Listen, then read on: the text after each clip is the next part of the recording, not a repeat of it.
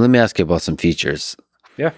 So we talked about, obviously, indentation, that it's a typed language or optionally typed.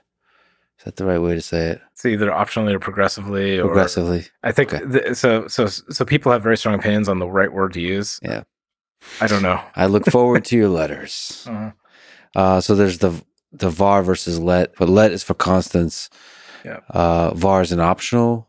Yeah, var makes it mutable, so you can reassign. Okay.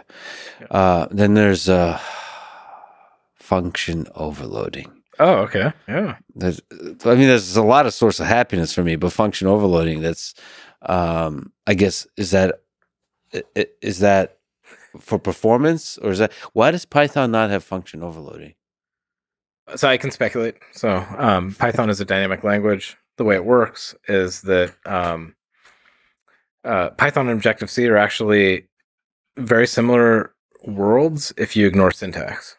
Mm-hmm. And so Objective-C is straight line derived from Smalltalk, a really venerable, interesting language that much of the world has forgotten about, but the people that remember it love it generally.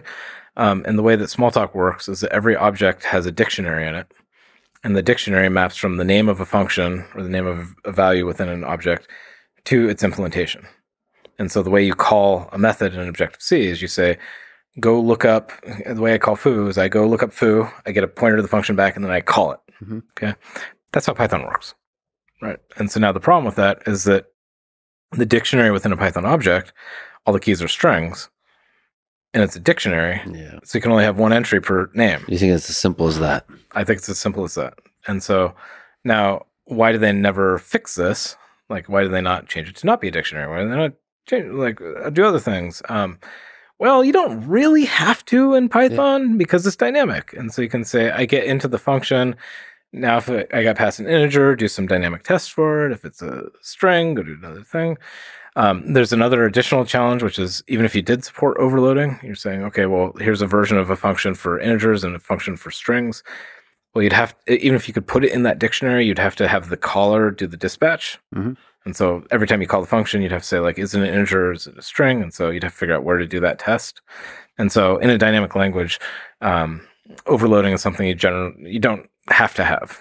So, but now you get into a typed language, and in Python, if you subscript with an integer, then you get typically one element out of a collection. If you subscript with a range, you get a different thing out, mm-hmm. right? And so often in typed languages, you'll want to be able to express the fact that, cool, I have different behavior depending on what I actually pass into this thing. And if you can model that, it can make it safer and more predictable and faster and like all these things.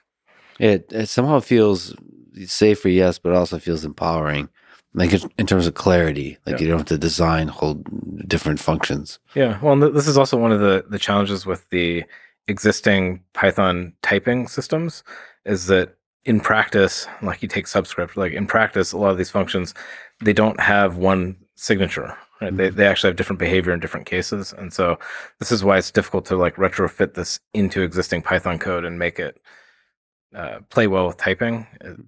You kind of have to design for that.